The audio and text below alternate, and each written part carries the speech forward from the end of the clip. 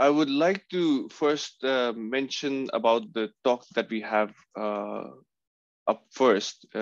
We have the talk called the Anthropocene Maze, an interactive listening experience of our ecological footprint on selected habitats. You can also find the paper itself in the proceedings that have already been made available, and you can have a look at the paper at your own time. And for now, we would be uh, playing you the presentation that was sent by the authors. So the authors that we have listed on this presentation are Alisa Kobzar, Benedikt Brands, Valerian Drack, Jakob Leitner, and I actually don't know how to pronounce this name, but I think we have the person in the room. Maybe not. Okay. For Magnus, do you want to try how to help me try to say this word? It's Katharina, last name Katharina. I have no idea how. Yes, I think it's Katharina Groß-Vogt. Our Groß-Vogt. Okay, great. Thank you. Thank you. That really, I didn't want to butcher the name. yeah, it's And the German double S, which looks like a B. right. I Yeah. mean, I'm already learning something at this conference. You see, and then we have Clemens Amon. So these are all of our co-authors who have together worked on the Anthropocene Maze paper, and we will be watching their video in just a bit.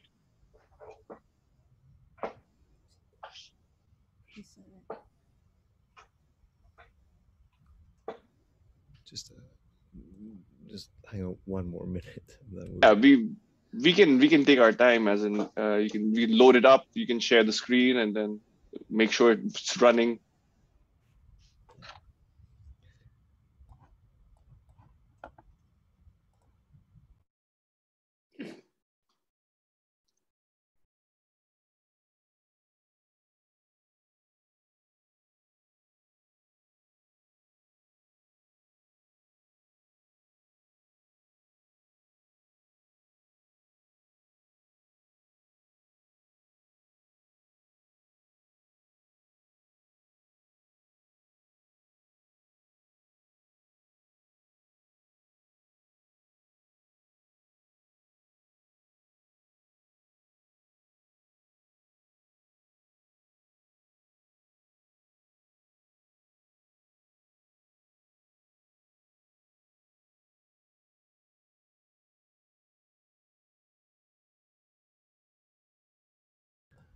Okay, I will share it from here. So that should be. Allow me just one little thing. This.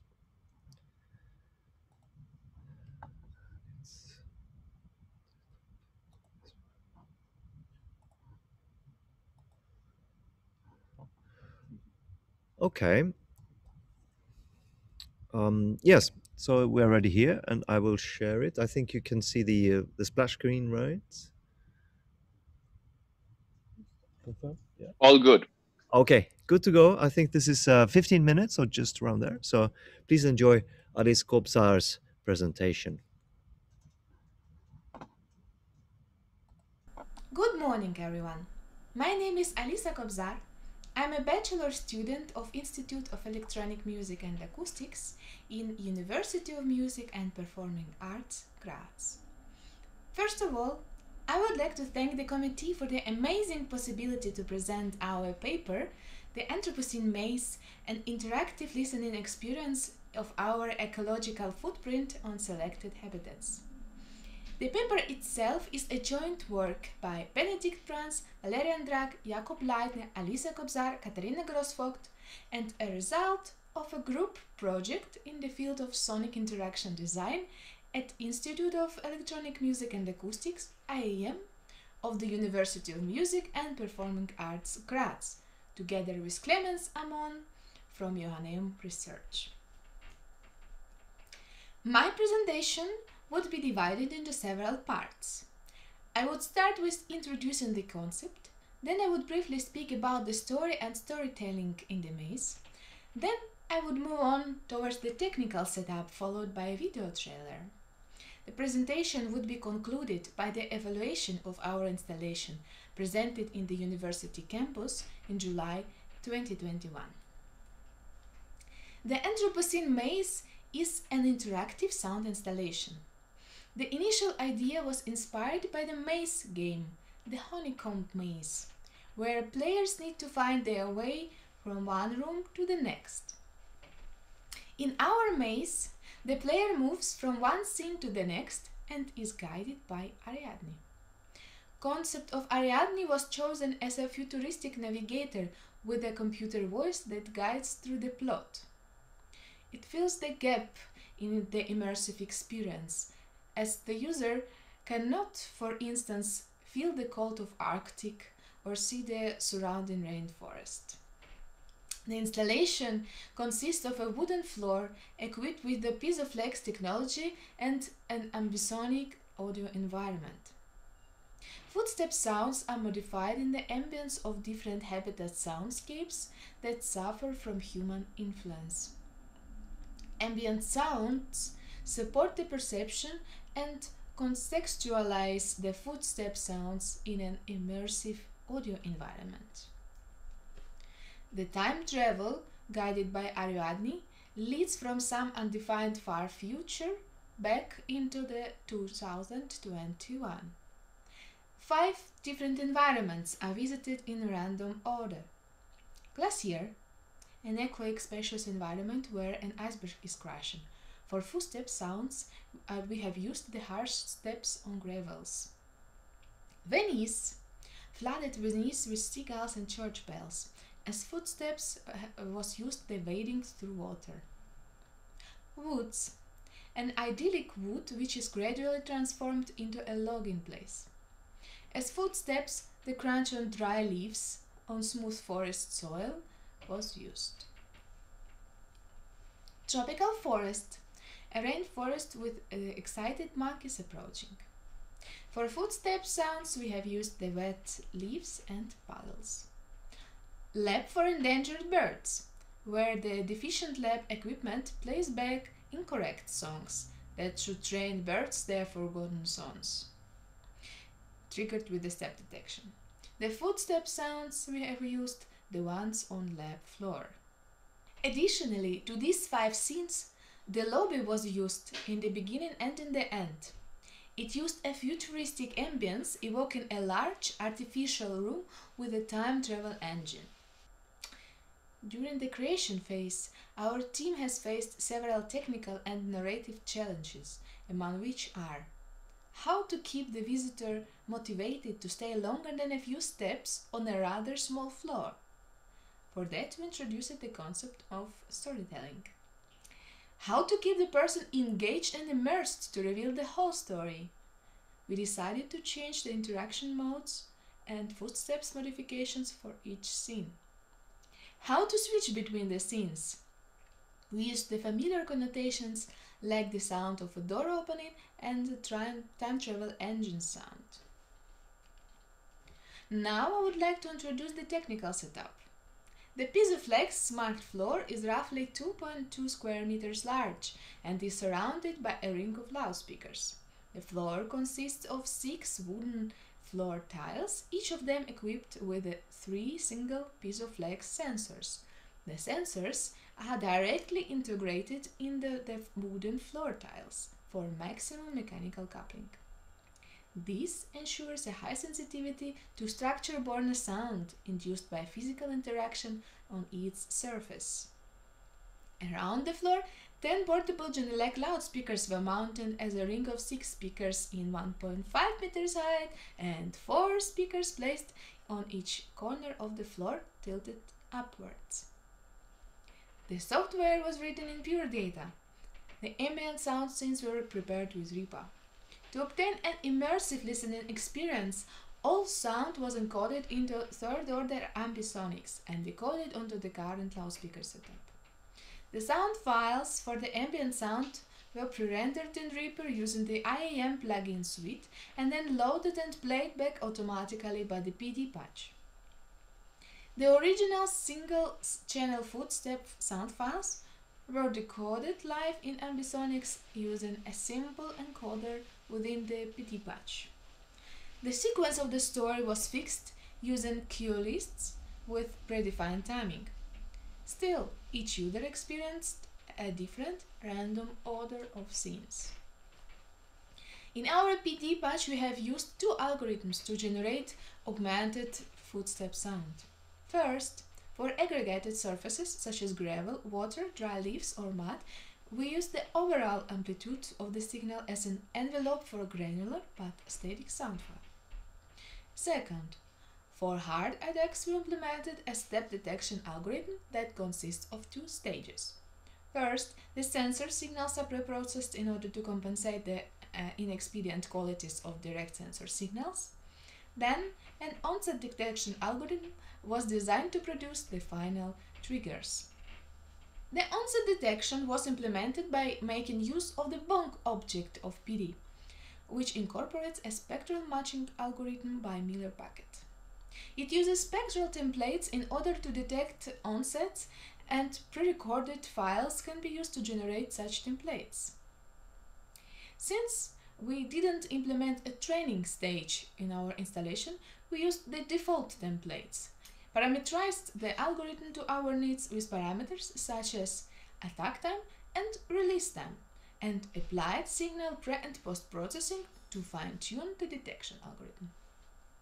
In order to design the immersive ambient space, we tried to implement the idea of proxemic zones. In the public zone, ambient sounds refer to the environment one is in.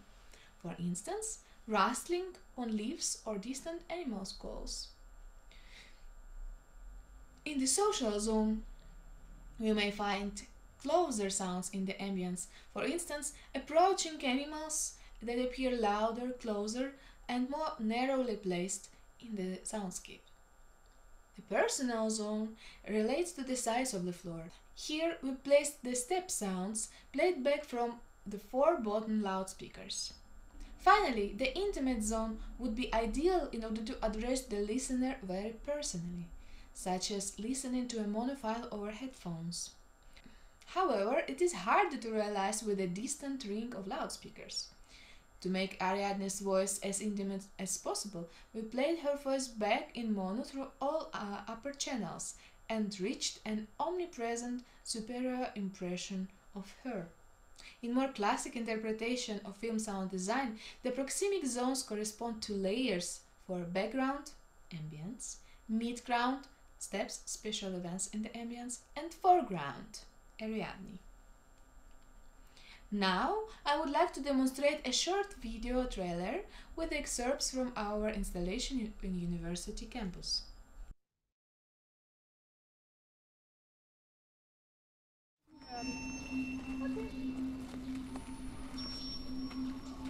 Welcome to the Anthropocene. My name is Ariadne and I will be your guide.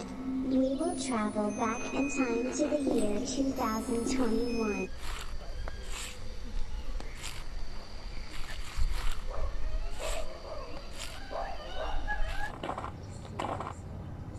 It's very cold here. What does the forest mean to you?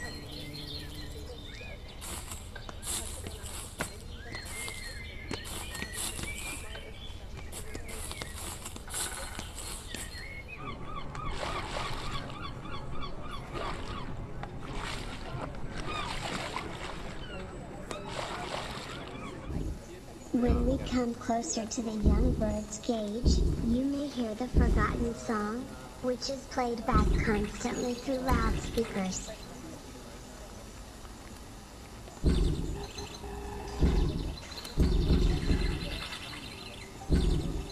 Thank you for visiting the Anthropocene Maze.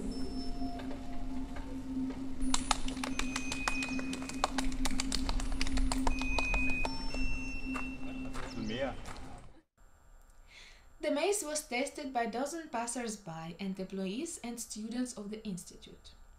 To evaluate the installation, the online survey was conducted, and the participants were asked to complete the questionnaire right after leaving.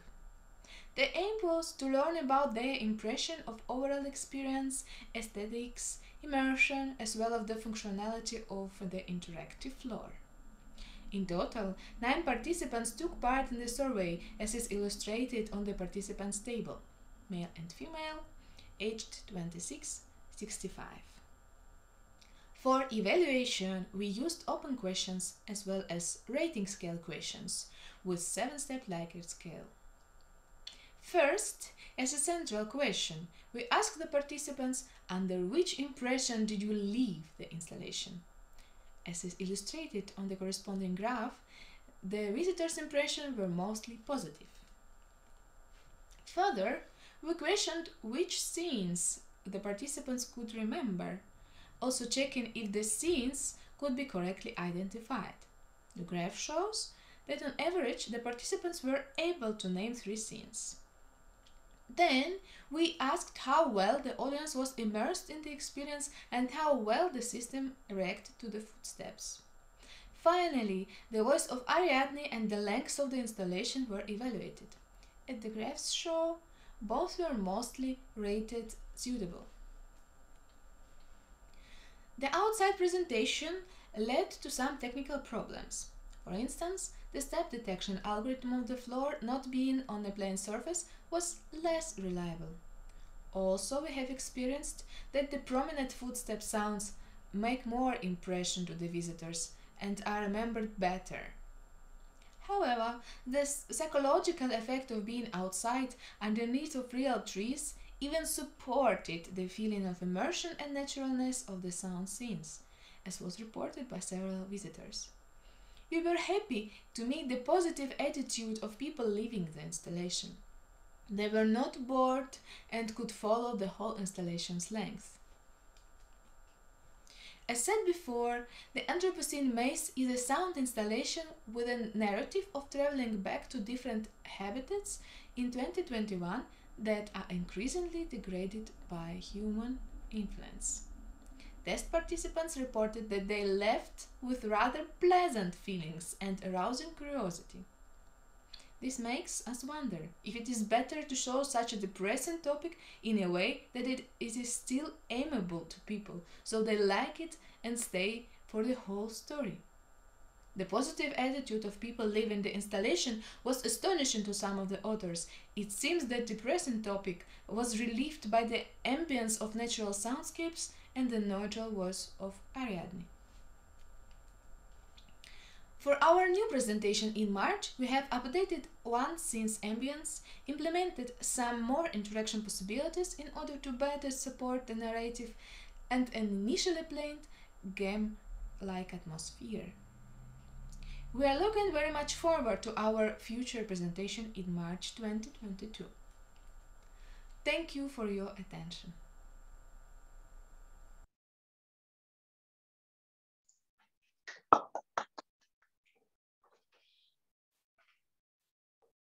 Very exciting. Let's see. Do we have any questions from the room? And I think we have a few of the co-authors here. So please unmute yourself and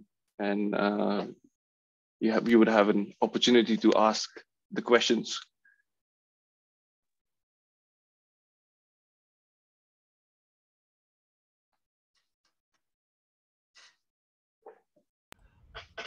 Can I just check? So we have some of the co-authors in the session, right? Can you can we sound check you, and can you put your cameras on so we know who you are?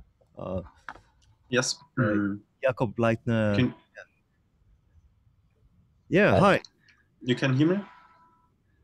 Yes. Okay. Yeah, I'm Valerian Drack. I'm studying sound and electrical engineering at the Technical University and University of Music and Performing Arts. And it was kind of a cool experience to work with like interdisciplinary, and it was a cool group and nice project. Valerian, can you explain a little bit what was your role in this project? I mainly was programming and like sound design a little bit, and we worked a lot together. But I implemented the step detection and finalized the PT patch. And How does the step detection work? I think there were 18 microphones, contact microphones in those in the floorboard. That's the pickup? yeah, that's the pickup, and we sound all channels together. We tried also to get the directions out, because we have an ambisonic sound system, and we can also move around sounds like we want. But it was not enough time to finalize it, and it was really hard to test it because we didn't have the room all the time. And do you get different results if you have a very heavy person, let's say a grown-up man, or if you have a child on the board? Is it that yes, must be one it was percentage, right? How do you get? Yes, it was our first approach to use this kind of bonk object, which is has been implemented by Miller Bucket, and this would allow to make use of kind of spectral templates, so you can pre-record step sounds and then use this to match and detect them. But we didn't implement like this training series, so it's just this algorithm. But it's very sensitive.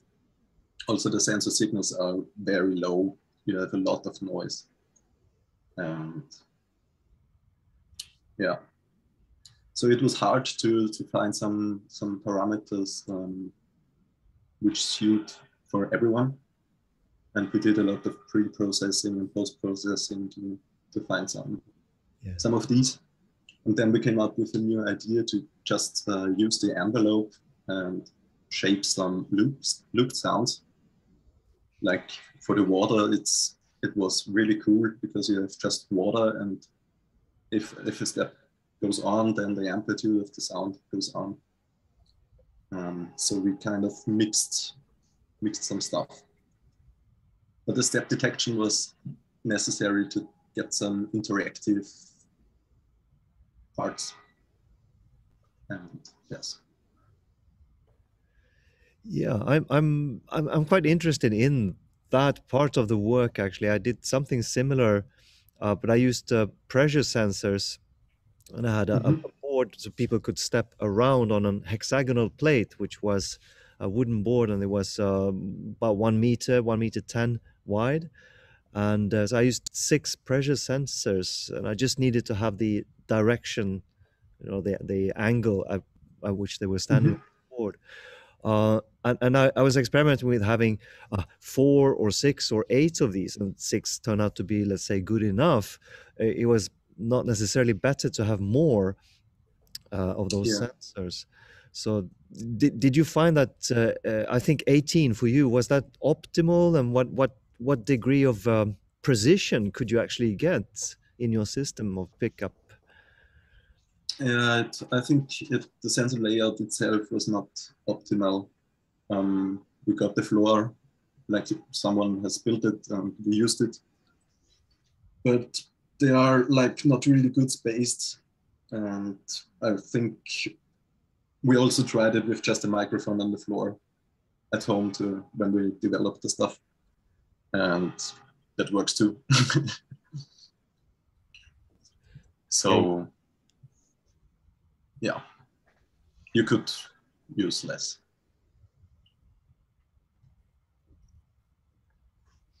If I may, and if there's no other question, I mean, I would definitely encourage others to ask questions. But if I may, I would like to understand the logic behind the use of Anthropocene in the description of the maze, right? Because as an engineer and somebody who looks at Anthropocene and the environmental impact associated with it.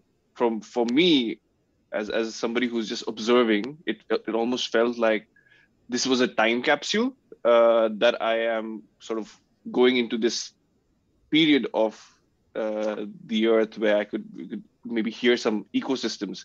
Was that the intention? Is this what it's meant to be? And then you had this whole part about gameplay and at the end of the paper. So I was just wondering, where do you see taking this? I mean, of course, you can expand it to all sorts of ecosystems.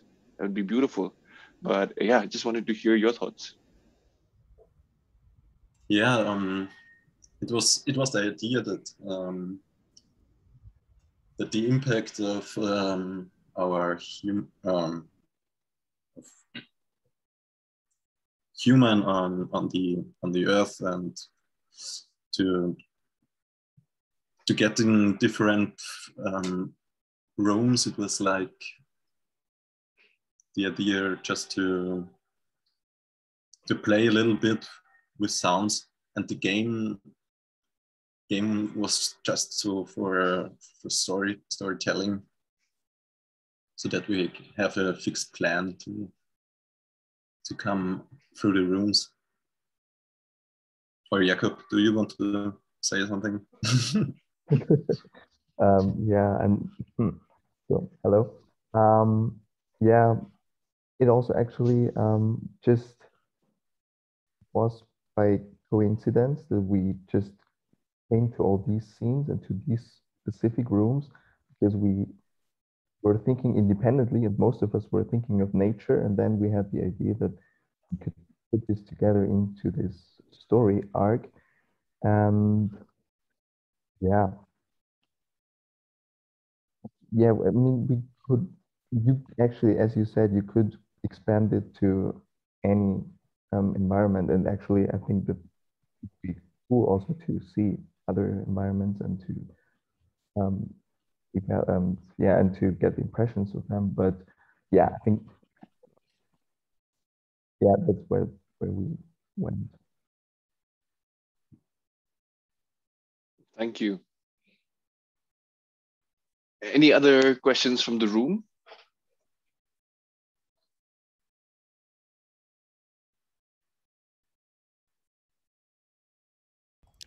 I'll take my chances. I have some more questions, and they go a little bit in the same direction there about the nature of storytelling. It'd be great to have Alisa here, but perhaps you can fill us in just a little bit more about how how the concept of the narrative was done in the 2021 work, and how you're going to be developing that and making it more interactive in the upcoming version. Specifically, how does the visitor user go from one environment to the other? What happens during that shift, let's say? And can you explain a little bit more?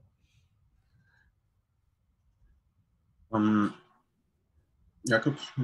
I mean, I could explain how we came to our storytelling, but I was not involved in the development for the March presentation, so maybe you could take over when you talk about the more interactive. So the whole shift part in the original version was just after a set period of time.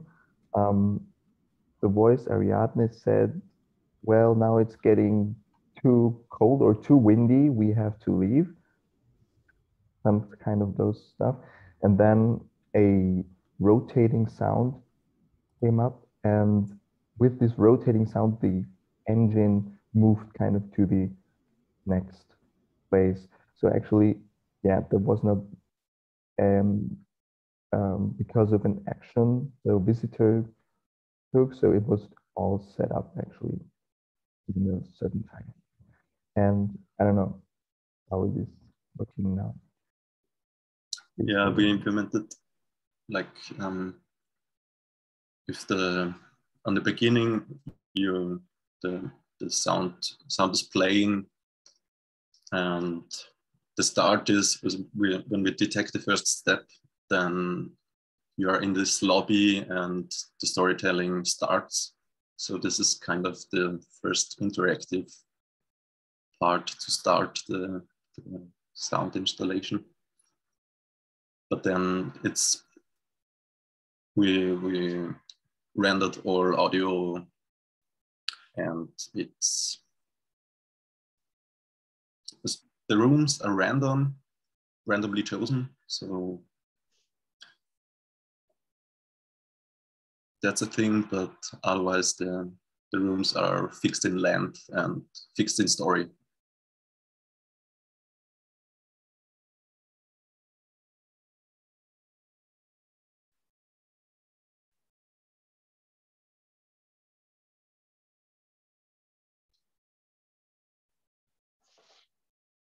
So is there any plan of continuing to work on this project, or is this like the end already of your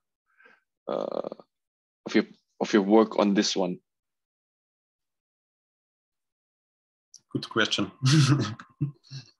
Yeah, we worked a lot to improve the whole stuff. So we put a lot of effort into it that at Mumut it will all works better than in the first case.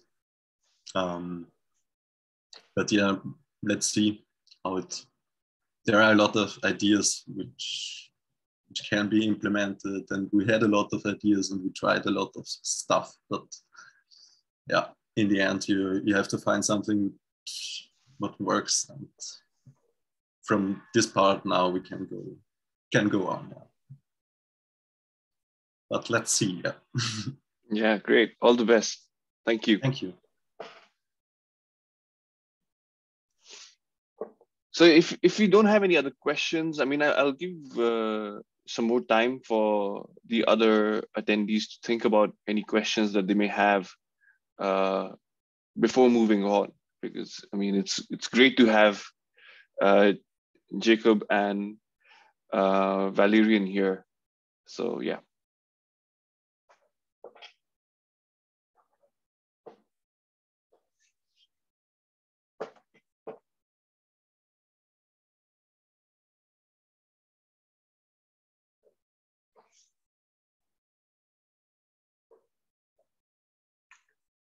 If not, then maybe we go ahead to the next speaker. So we have two of the co-authors here. So Scott's here. Hi, Scott. Hello.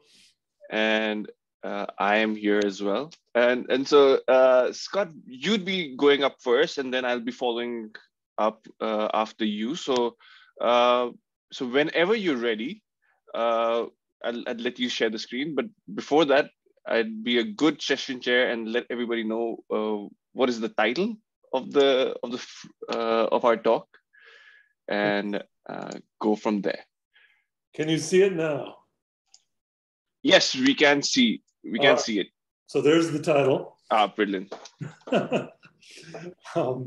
So the paper covers an art science collaboration among the School of Creative Media, the School of Energy Environment, and Hong Kong Observatory.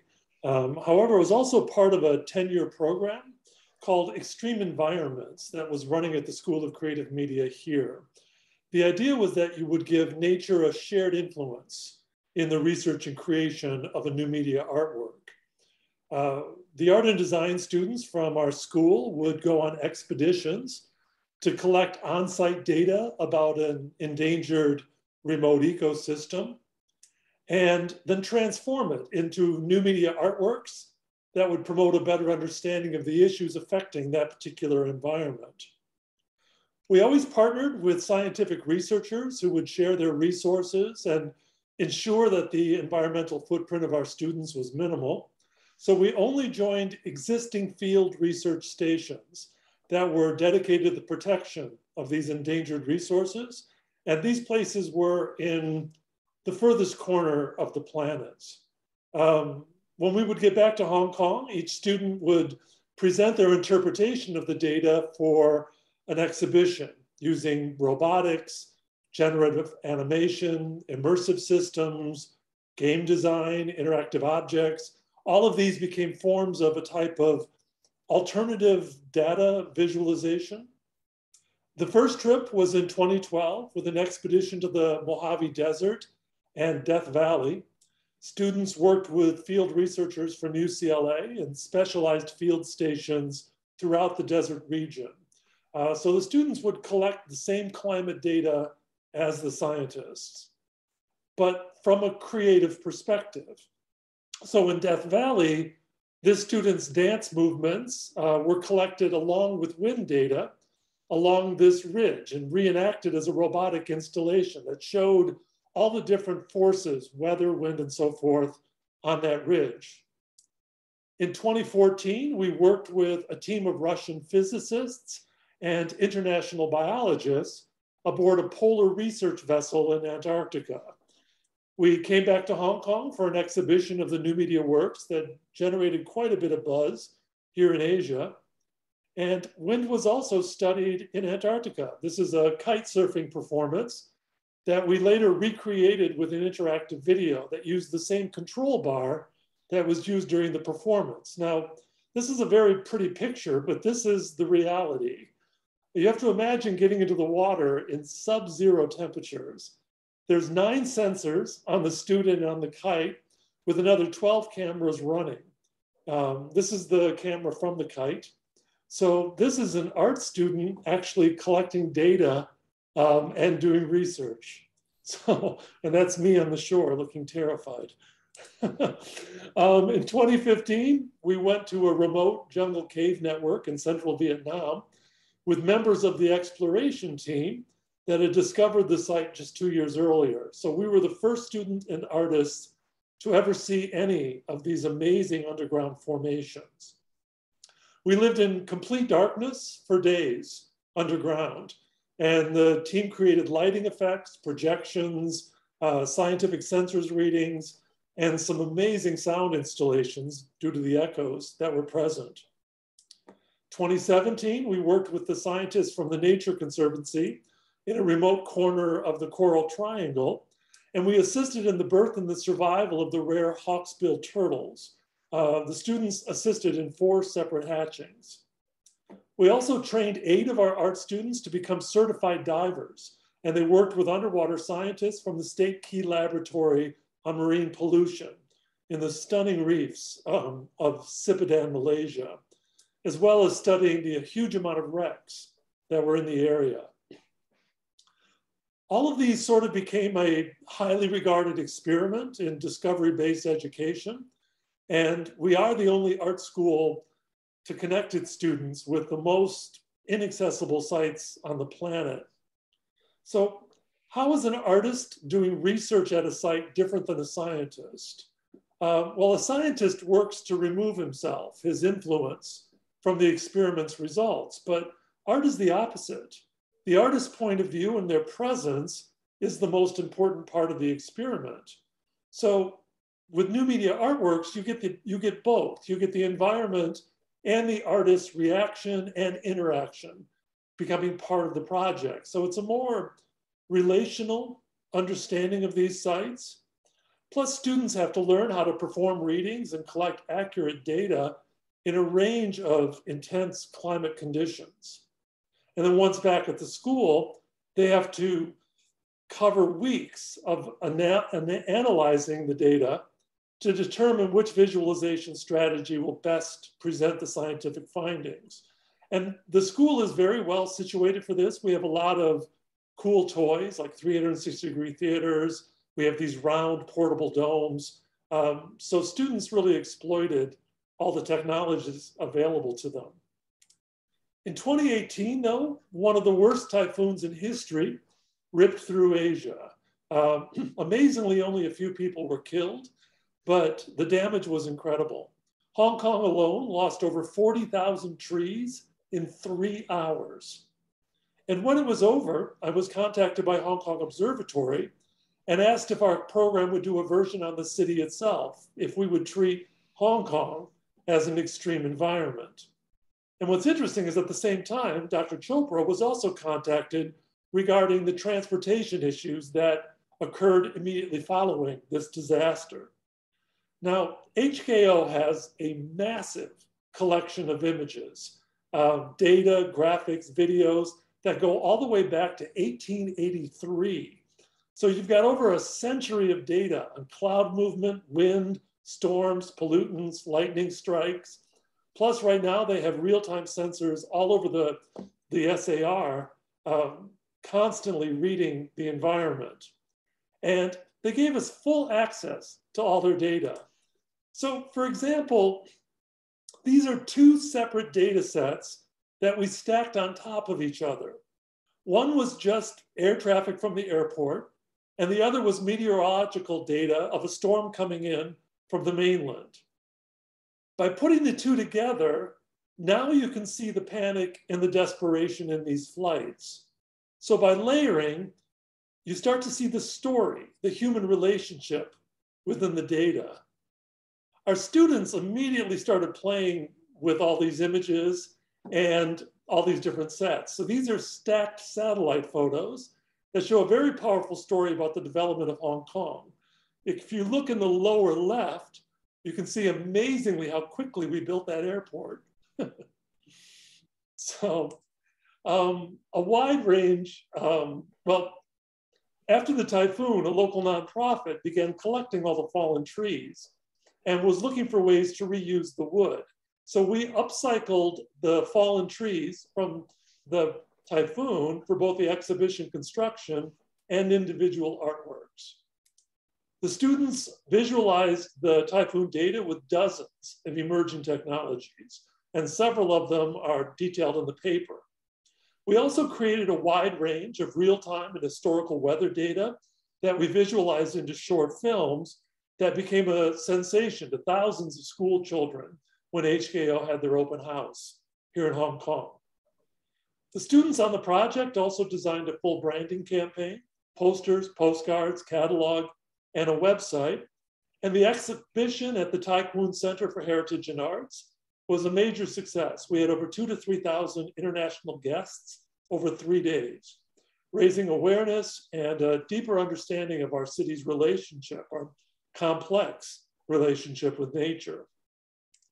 The School of Creative Media hosts the websites for every expedition, including the data, personal statements, process, documentation, and final artworks. The last video I'm going to show you is this one, and it's based on the capacity numbers at the train stations, the MTR subway stations, the day after the typhoon. Now, all of the other modes of transportation in Hong Kong were completely ruined because of the fallen trees. So the train network became completely flooded with people. And using those statistics, we visualized the entire Hong Kong MTR network as these blood vessels, as these veins. And you can actually see the expansion of the network. And this brings us to Dr. Chopra's topic about warning systems that follow extreme weather. So thank you very much. And I will pass this over to Dr. Chopra. Perfect. Yeah, thanks, Scott.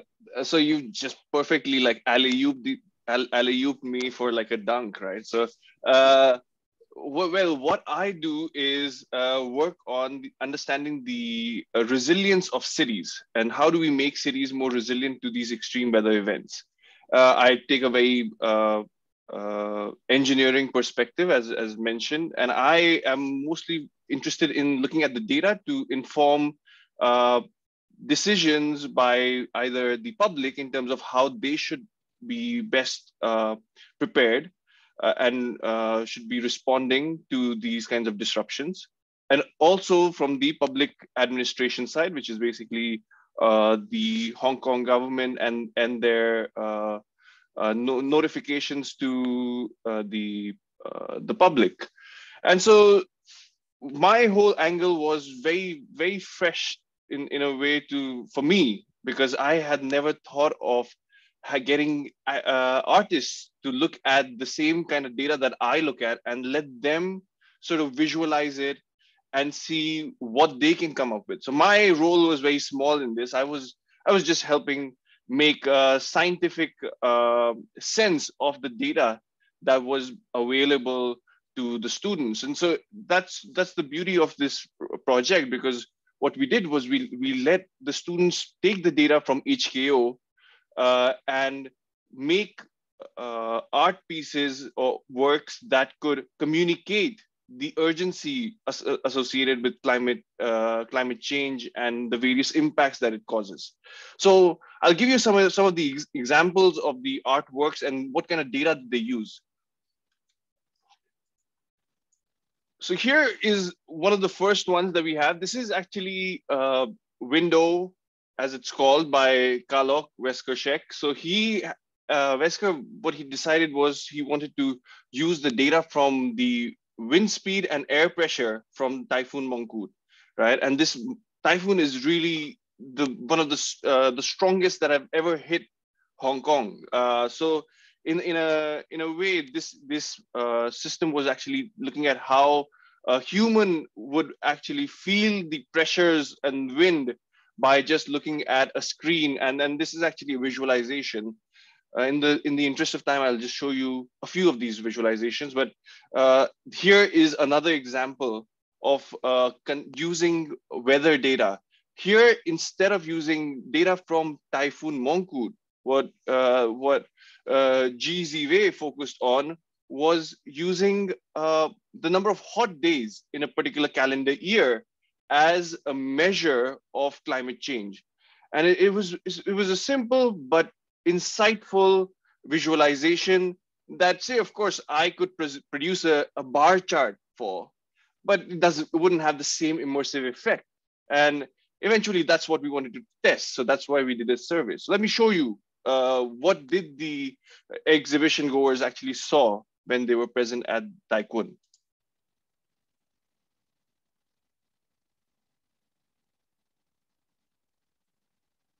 And so you can see the number of ice. I actually shouldn't be talking. You should just see it.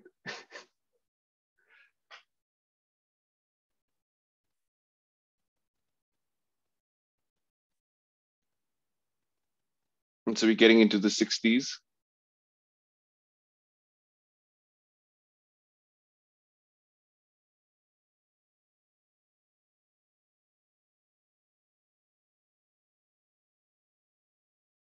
And now you can see the frying. Right, so that was an example of how extreme heat was visualized in a particular sense, which would not be otherwise very clearly shown in a bar chart, would not connect with at least the public. In the same way, we had another art piece by Martin. Martin is the same person who made the MTR veins previously that you saw. And so in this case, he wanted to interpret the HKO's wind stations data. And so again, this was all real-time information being converted from the wind stations into this visualization. I'll give you another example. Here, Andy Schaub, actually all of these students were from 4 different continents. I mean, this was like a very international group of students. So this particular student decided to look at the how the wind data set for Typhoon Mangkhut impacts the lullaby as it is played with the intensity of the typhoon getting higher.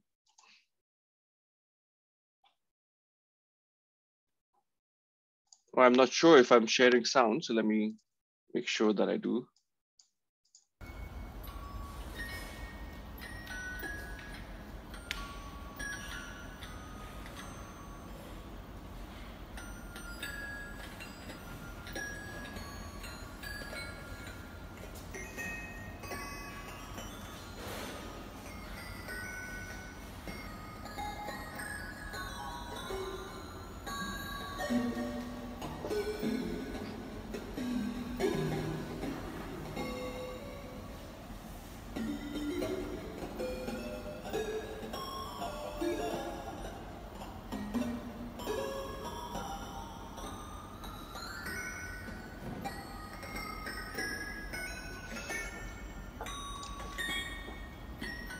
So you get the idea, right? Like how the wind data was manipulating the sound of the lullaby just to inform the intensity of the storm that we were facing. So what we did was we wanted to understand whether any of this actually translated in better climate change communication for the exhibition goers. So we administered a survey. It was a 10-question survey at the Tai Kwon Center for Heritage and Art in Hong Kong. And this, out of the 10 questions, I'm just going to show you 2 results. So first, we wanted to check, do you think the Hong Kong government needs better visualizations to inform you about climate change impacts, such as typhoons, extreme heat, and rising sea levels? And we got a resounding yes for 78%. So we had 180 folks who had taken this survey, and we got a resounding yes. And when we wanted to look at the post effect of the exhibition on the exhibition goer, what was the impact on whether it actually has an impact on the public? Well, we did get again a resounding yes, where we say, we asked, do you think art can help you understand the effects of typhoons, extreme heat, and other negative impacts? And that was again quite promising. This is quite useful, especially for Hong Kong, because there weren't any Hong Kong specific data sets on explaining whether there is a behavioral change associated with people using new media art as a way of climate change communication and data visualization. And that was quite impactful, I feel. So just to conclude, what we did was we had an interdisciplinary collaboration between art and science educators to train artists. And this is extremely important because what we did here was to not only provide them with, of course, the training that Scott provides, but also helping them see and understand data sets that would be interesting for them to then visualize. Also, this is quite important of an area given the urgency associated with climate change and the need for behavioral shift in the way that we are consuming and producing in the built environment. Student artists used weather data to create emotive, immersive visualizations, and they were received very well. The artistic visualizations of extreme events, data was also shown to be effectively communicating the main threats of the various environmental impacts that they were causing, right? So we had extreme heat to typhoons, and we had other kinds of precipitation events as well represented at the exhibition. And finally, we received positive engagement with public as public raises awareness to build urban resilience, which actually was the main takeaway, because after that, HKO has been quite interested in, HKO is the Hong Kong Observatory, very interested in recreating or utilizing some of these artworks in communicating and putting some of these artworks onto their YouTube channel. You know, even they're interested in these kinds of things, and this is quite important for them to understand that there is another route than actually just showing God's eye view of these maps with spatial data or wind data or precipitation data that does not really get the citizen, the resident of the city, to actually change their behavior. So that's why we think such climate change communication efforts through data visualization would be something that should be further encouraged, especially in a city like Hong Kong. All right, thank you very much. I just wanted to acknowledge our co-author, Kayo Chang Black, and our venue, and all of the students here who had participated in the setup of the exhibition and our various funding organizations. So thank you. And I'm sure Scott and I would be happy to answer any questions.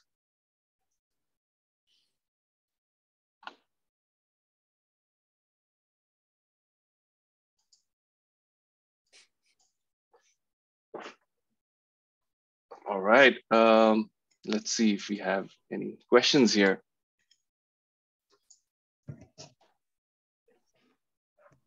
Hello. Hi. Hi, great presentation. There's a lot of really interesting pieces.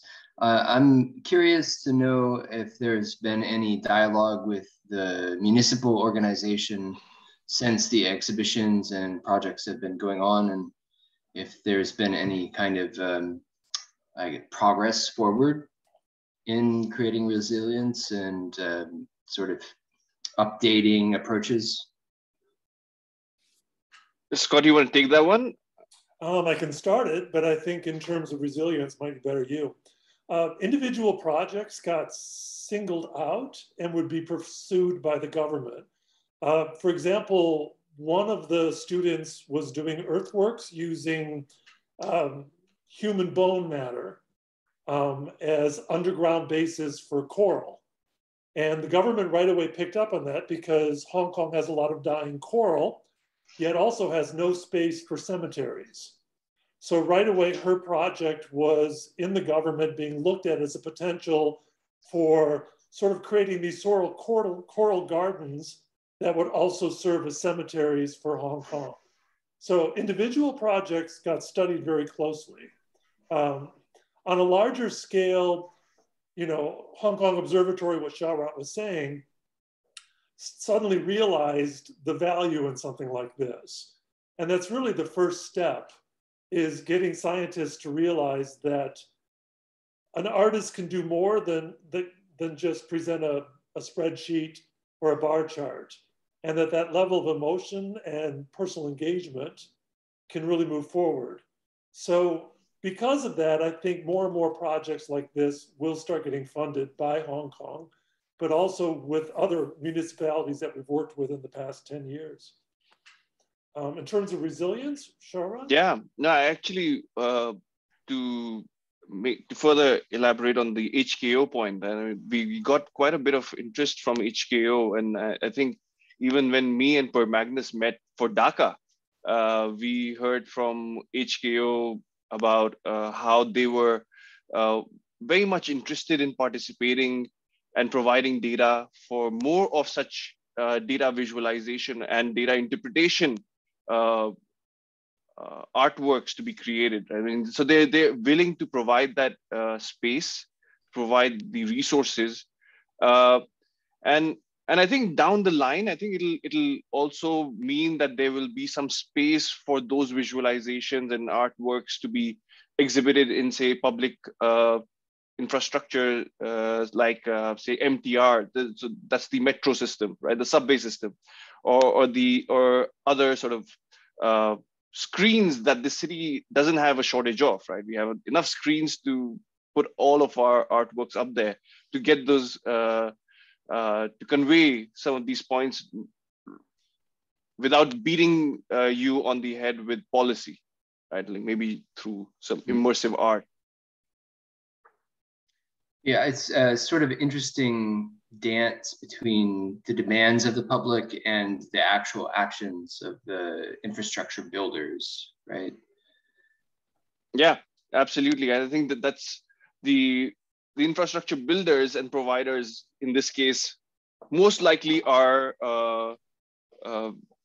companies that are related to the government. So say, for example, the public transportation system is, of course, all of these are private companies, but they have you know, a lot of support from the government in one way or the other. So the government can actually get these public infrastructure providers to exhibit some of these artworks to further the point about communicating what to do in a situation. You know, we haven't even gotten to the point of like talking about disaster notifications, because Hong Kong has a very elaborate way of notifying of typhoons. There's very interesting, rich history of the symbols associated with typhoons, and this is the degree of typhoon. But with respect to, say, more newer environmental impact problems such as sea level rise, or even extreme heat, and how do we provide that information in real time? And those are open questions, and how do we communicate it to people, and how to get them to change behavior or patterns of consumption is very interesting, but open-ended.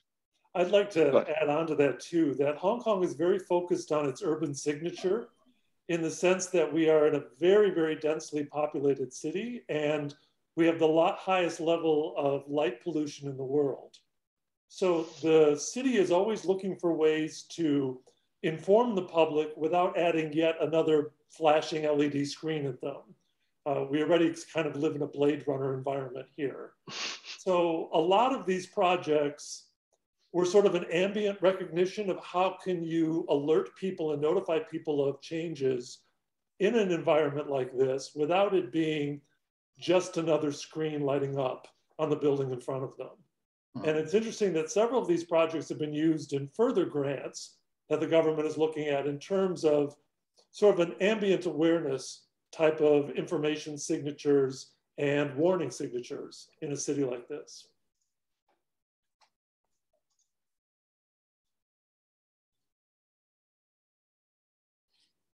Great question, by the way.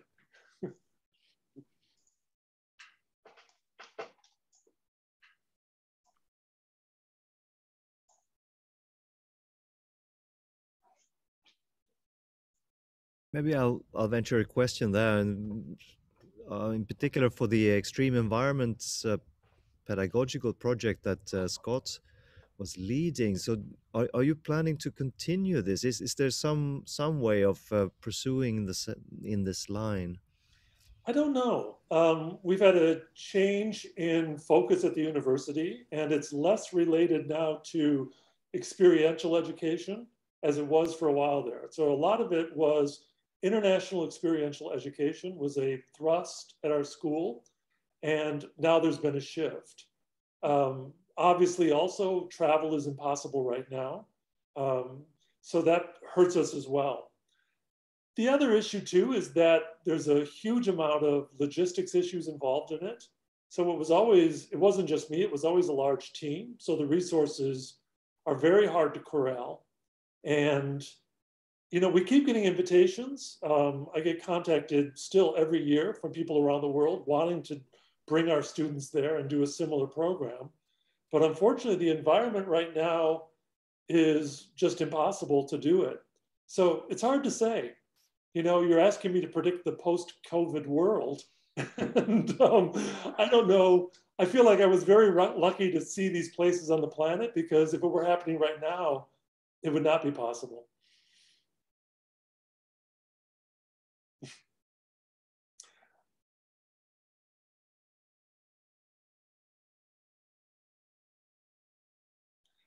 I will add that we just published an extensive paper in SSI, which is a SAGE publication, on exactly how to do this. It's sort of a cookbook on how we did the medical, how we did visas, how we did the budgets, how we did fundraising, how we actually did international travel, how the students traveled, all of it. And I'm hoping that even if it's not possible in Hong Kong in the future, that someone else will read that paper and be able to follow the steps almost exactly the same to launch this program somewhere else in the world. So I don't think it's over. It may not resurface in Hong Kong in the same form, but I know that other people on the planet are looking at this now, realizing that if you have the right constellation of government and university and student, that it could be done virtually anywhere. So I hope so, yes, Per Magnus.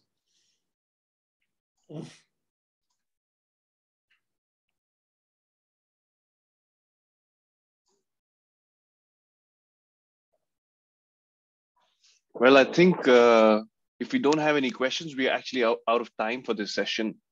And we will see you all in 15 minutes. And so that's when we will have the next set of talks. So looking forward to those talks and looking forward to having you back. See you all. Thank you.